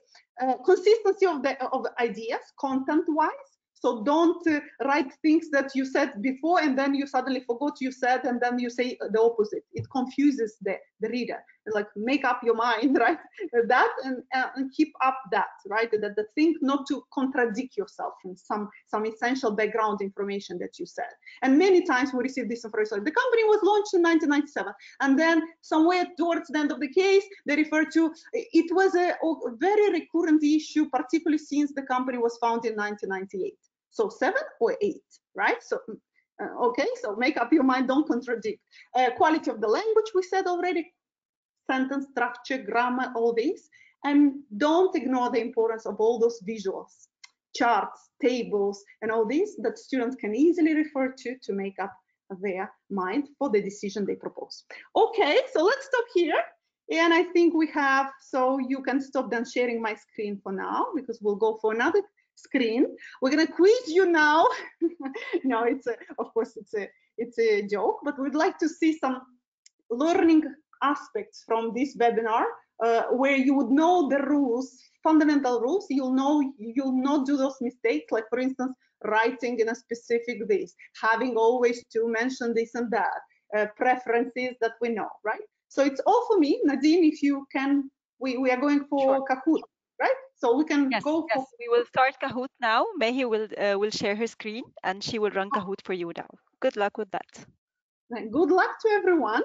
Okay, maybe there are some, so I'll try to help after you answer. I'll comment after each of the questions, because eventually some of the Kahoot, depending where they appear, maybe I didn't explicitly say, but I'll take the opportunity through Kahoot to reiterate the right answer, right? The good answer, the most preferable, let's say, answer. Let's put it that way. There are some which are the right, and there are some which are preferred, right? Okay, good. And I think who will help us to do that, Nadine? Yes, hello. Mahinur. Okay, so Mahinur, I think you'll tell us how long they have. Yes. So they hello, everyone. So this is the Kahoot for today. And the answer, the questions are basically from today's session. So you will go to www.kahoot.it. You don't need to install the app. You don't need to have an account or anything. You'll just go to enter game pin, and you will put this pin in the game. It's 9026 713. You'll go to www.kahoot.it. You'll just enter the game pin and put this number 9026713. 9026713. So basically we have 10 questions. Every question you'll have 30 seconds to pick and answer the right answer from it. You will be taking your score when you do that, get the right answer, and also answer quickly. So the right answer, and the quicker you answer, you'll get a higher score. And of course, we'll have the 3 top winners at the end of the Kahoot game. And we'll have time for Dr. Virginia also after every question to comment on it. So we're waiting for after each question, right? I have the opportunity. Yeah. Yes.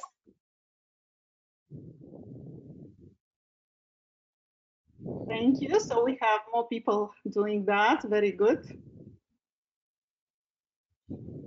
We'll announce who are the top 3, right, Mahina? Yes. Yeah, Yes. very good. We'll have, it's automated. It's the score gets automatically collected. Exactly. Yes. Perfect.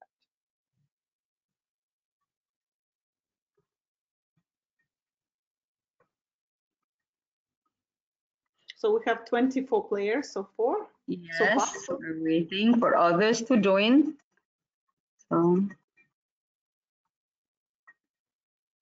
So you said 30 seconds, right? 30 seconds, not 1 minute. Yes. 30. Yeah. Yes. And you'll help to read it, or they read it alone? Yes.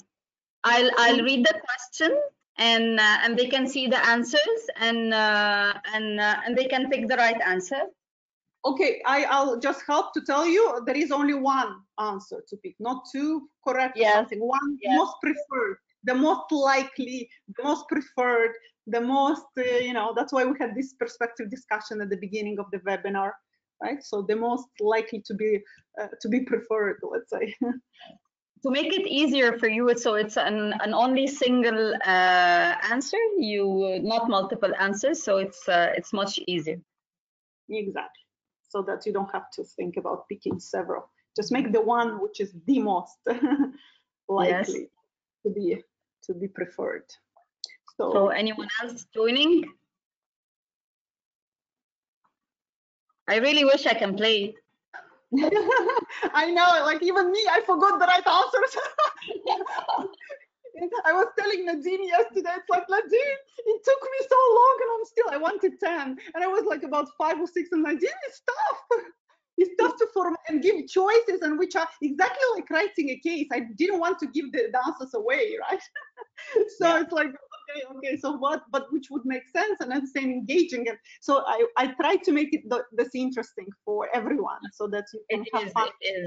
It is. So I'm doing this all the time, imagine.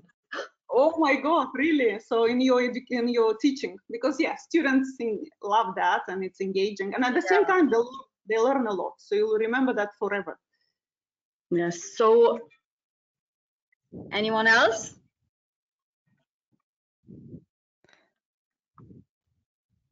So we'll start, and they can join along the game, so not to waste time or exceed the time for our session. So let's get this game started. Good luck. Good luck, everyone. Writing engaging and relevant case studies.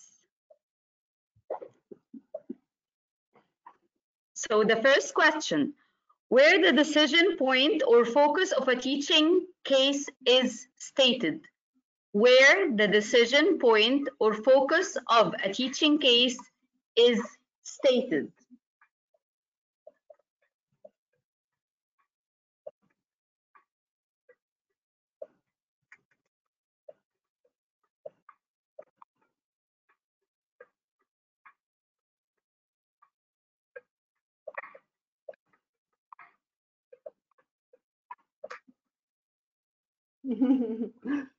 Okay, perfect.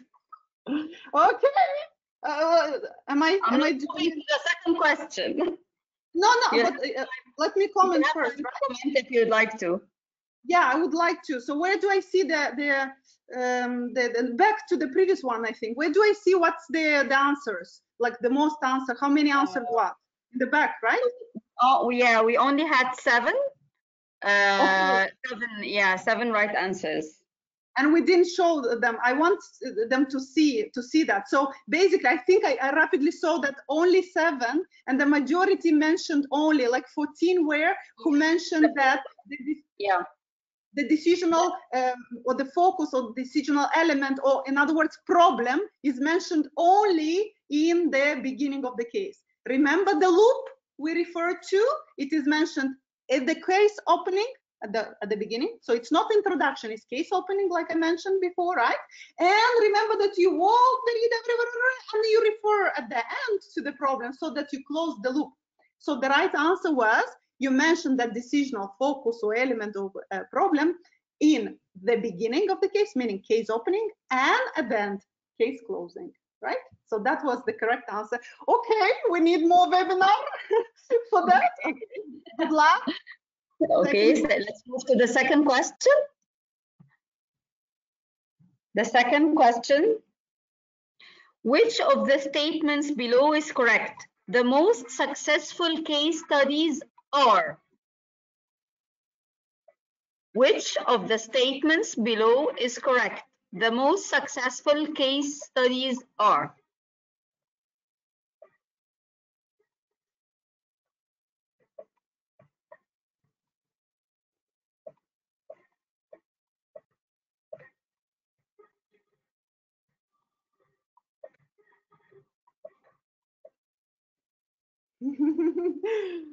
So, is this correct or wrong?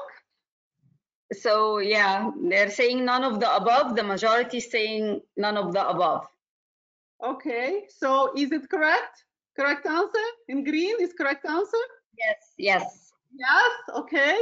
Why this is the case, right? So what I've done, I just reverted what I've said through your perspective, and you're very right. Remember we said the good cases and preferred cases are the ones which are stories, not history. So first sentence, I just reverted it. In yellow, unprovocative rather than provocative. No, we said we want provocative. Third, describing interview quotes rather than. It's not rather, it's you can do and one and another to navigate. So none of the above is correct. So I'm very happy to see that 13 are right. That's about the artistry of writing, of a good, engaging case study. They're right, and others, maybe because maybe I think it's a little bit fast or quick because some questions are quite long. But this is the condition of the game, fast and quick, right? So good, it's correct. 13 is I mean, none of the above is the correct answer. Thank you. Okay. Let's move to the next one. Let's see. Okay. So the third question, which of the following statements is not correct? Teaching cases should include. Which of the following statements is not correct? Is not correct. Yeah, is not correct. Teaching cases should include.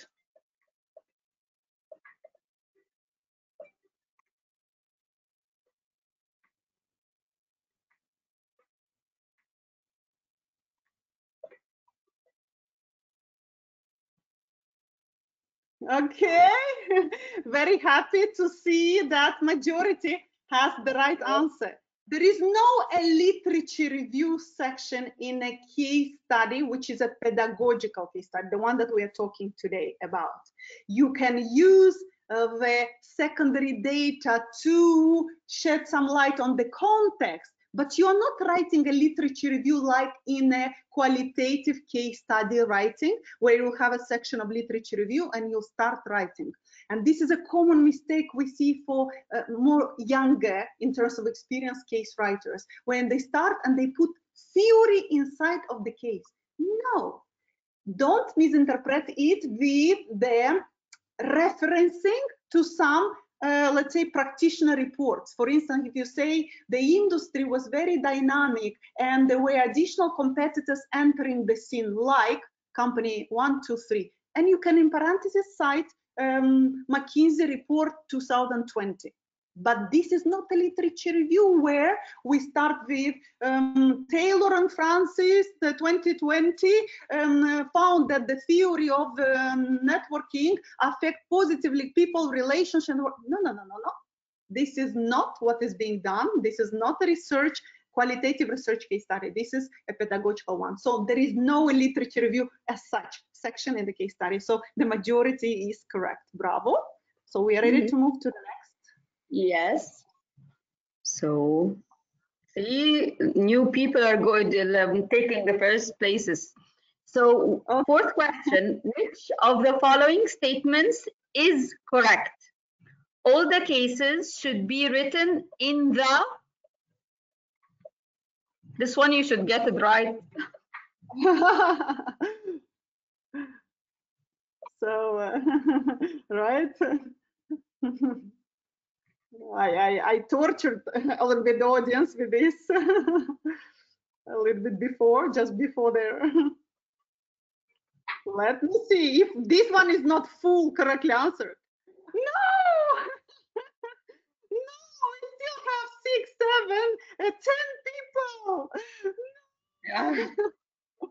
Okay, so remember that. We will reiterate it again. All the case, and he is really not preference. This is not about, this is maybe only one question which is not about preference. The majority's preference. This is the rule done since the case writing method started in terms of pedagogical case writing. The cases, pedagogical cases, are all written in the past tense. Past tense. I think now you'll remember. Past, always. It's not a choice. It's not a preference. It is a rule.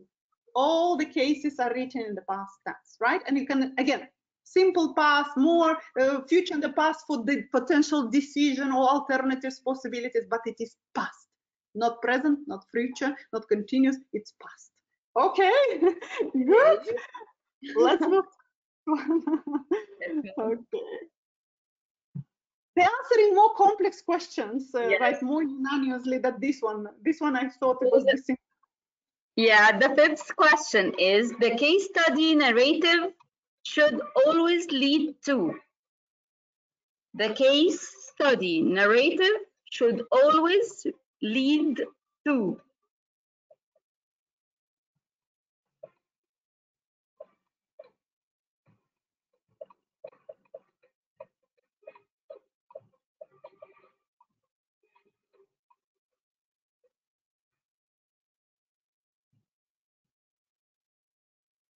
Okay. So what do we have there? I'm looking at my screen. We have 10, 1, and 14. Okay. I love that answer of the 14 guys who said all of the above. Some of them are contradictory, the choices that I gave you here, right? So basically the right answer is not the majority's right answer. Right? Because remember the P of possibilities. So a good narrative of a case, when you write a case, it should be engaging all this, but it should not leave towards like it's written in a way that you guide the student by saying this is the right answer and this is it. So not one commonly agreed solution to the stated problems. There might be several. And that's how the decision making happens in the case. So we can start negotiating with all stakeholders to convince about your solution, but another student can find another solution, another. So typically an ideal case study, a preferred case study, a successful case study is the one which structures its narrative in a way that it opens the flow, exactly like Makinur said before. It opens the flow for discussion. So if you wrote it in a way that it leads to one, you know how long your discussion in the classroom will take? 1 minute. Everybody said, yeah, that's the right solution. Okay, let's go. Okay, finished. Let's go. Our class is over. No, the right answer will be in the 10th one in the red color here. So the 10 people here completely right. Open to debate. So it leads to open debate about possibilities of solutions, right? That exist. Thank you. Okay, we have 5 more questions, so we are almost done. Help with. So the 6th question is, a well-written teaching case should always indicate in its write-up the following. A well-written teaching case should always indicate in its write-up the following.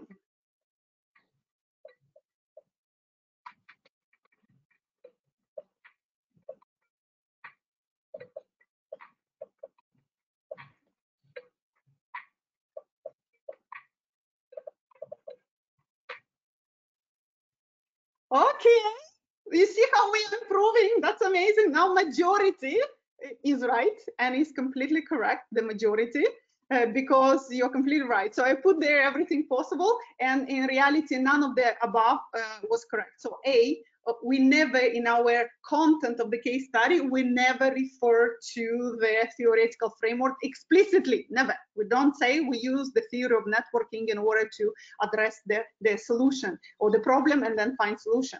The author voice about the events that occur in the companies, in the case company. It's not about me, the writer, to say what I believe or not. You leave the student, the reader, to decide. I cannot impose myself. And it's not correct, it's not right, because I push them towards my answer because this is my subjective answer, but not somebody else. So never. The author's recommendations to the protagonist of the case, the same thing here. No, it's not about analysis of what the writer wants to analyze. That's another story. So none of those were correct. So the 13, the majority is right. Very good. Next one. Okay. The next one. Okay, May, nice leading the game. The most commonly, the best teaching case studies, most commonly, the best teaching case studies, what do they do? What they're supposed to do?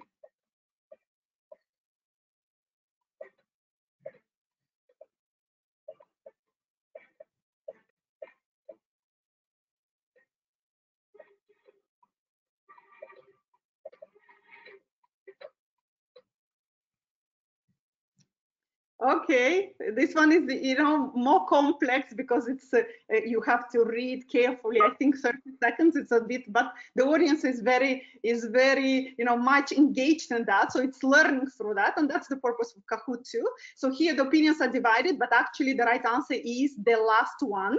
So 10 people, majority, if we take 9 to 10, said all of the above, and that's completely right. The preferred ones are the ones field data, provide sufficient background information, and permit to address a limited number of teaching objectives that we'll see in the teaching notes webinar next time. Okay, next. Okay. The 8th question, the most effective way to bring people to life in the case include. The most effective way to bring people to life in the case include. Includes.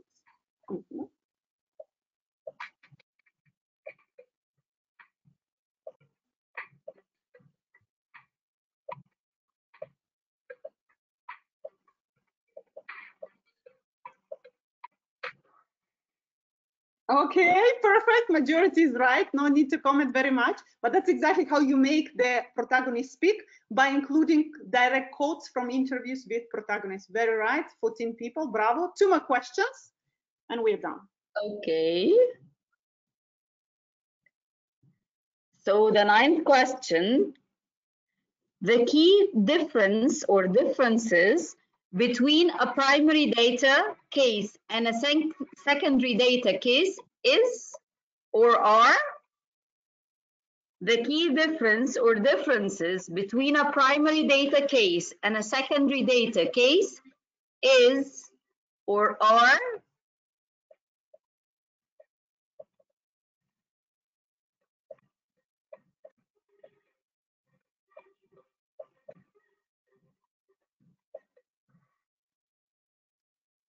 Okay, so it was long to read the choices, right? So it's divided a little bit, but actually all of the above. So primary type of sources as opposed to secondary.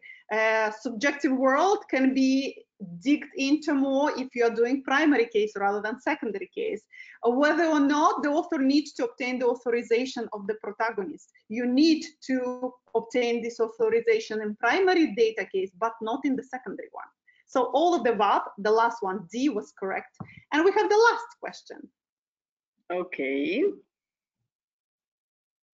So the last but not least, the last question.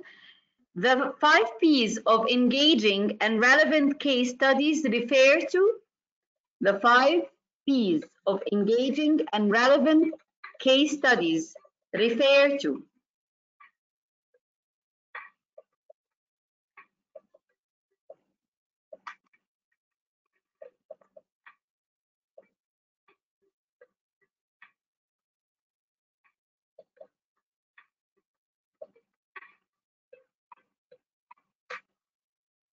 Okay, bingo, that's correct. That's exactly the 5 elements. Thanks a lot. The Kahoot is over. Let's see who is the leader, who is the winner, who are the top 3. Let's see our podium. So the third winner is Dr. Miss Mona Ali. And Wow. second, Mina. And our top winner is SM. Who is Assam? Congratulations, 10 out of 10. And the other two, second spot because it's faster, and third spot, 9. Yes. Mashallah, bravo. We are looking forward to your cases. Amazing time management, and thank you, Mahinur, for that. You've done an amazing job coordinating that. Thank you. I think, Nadine, we need 1 minute to make some announcements now, right? In the last 2 minutes. Yes, we do. So, now I invite Inji to give a very important announcement from both Emerald and KCC. So, Inji, can you please make the announcement for us? Okay. Yes. Thank you so much, Dr. Virginia. Thank you so much for such an interactive, engaging, and extremely insightful workshop. I believe by now all of the attendees have really captured the main essence of what a case study is, the main components. We in KCC, Khazendar Business Research and Case Center at the American University in Cairo School of Business, in cooperation with Emerald Publishing, we are announcing our 2021 case writing competition. We're looking forward to the development of high quality case teaching, as Dr. Virginia has stressed on the case teaching pedagogical case studies from the region, from the Arab region, Turkey and Pakistan. So we invite you all to participate in this competition. Hopefully, with the end of this seminar, which was extremely beneficial, as well as the upcoming two, we urge you to also register, because I saw that in one of the questions, some of the attendees were asking if they will automatically be registered in the upcoming webinars or not. Actually, please do register. You have to re-register for each and every single one separately. And hopefully by the end of this series, you will be able to provide an extremely high quality case teaching case studies. We also have monetary prizes. We have $1,500 for the first place, $500 for the second place, and $250 for the second place. The case could be written by a single author or multiple authors. So again, we encourage you, if you want to team up so that you would diversify the expertise and skills, that's totally fine by us as well. And then it's not only about the monetary prize, it's also about being published in the Emerald Emerging Markets Case Collection. So I think the benefit is everywhere from all sides, from all perspectives, and we're looking forward to case submissions. Thank you. Thank you, Inji. Thank you very much, Virginia, and everyone in the audience for such an engaging session. We will be sending the recording and all resources in a follow-up email, and see you in the next session in this series. Thank you very much. Thank you, everyone, for having me, and Nadine, Mahinur for helping. Thank you. Thank you. It's our honor. On June 29 for the second. June 29. Thank you to all. Amazing job. Looking forward. Bye-bye. Okay. Bye-bye. Goodbye, everyone. Goodbye.